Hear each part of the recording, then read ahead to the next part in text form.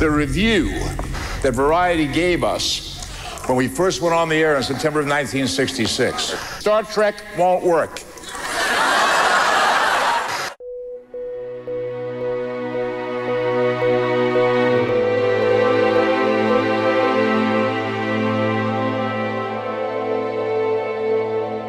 What was your impetus for this project? Where did it start? In November of last year, I approached Dad about the idea of doing a documentary on Spock as a part of the celebration of the anniversary of the original series. And the minute I suggested this to Dad, he was in.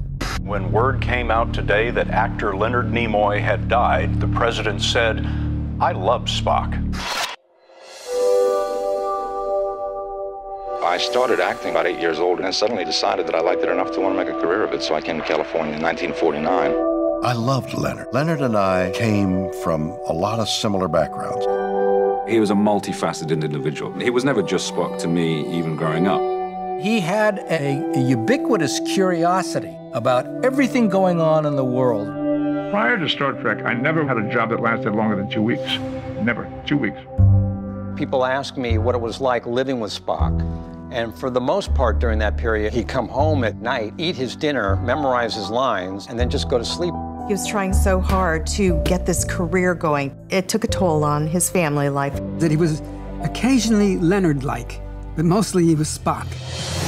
Everyone feels a little bit like an outsider. I would argue the most interesting people seem to. I think people recognize themselves in him. One of the things that I really respect about your dad was his love and affection for the fans. To create a character who leaves a mark on the society that strikes a chord that resonates. Leonard Nimoy did that. Leonard was a self-made Renaissance man. He made the world stand up and listen. Fascinating. If there was a word you would use to sum up or describe my dad, what would that be for you? Noble. Dignity. Artist. Integrity. Humble. The first word that does come to mind is loving. Love. It's definitely just love. I have been and always shall be your friend. Did you know that Star Trek Beyond is the first Star Trek film ever to be shot mostly in Vancouver, British Columbia, and not in Hollywood? All existing sets, including those of the Starship Enterprise, will be rebuilt from scratch in a large studio in Vancouver. Do you think we will be able to tell the difference? Click here for more cool videos. Thanks for watching.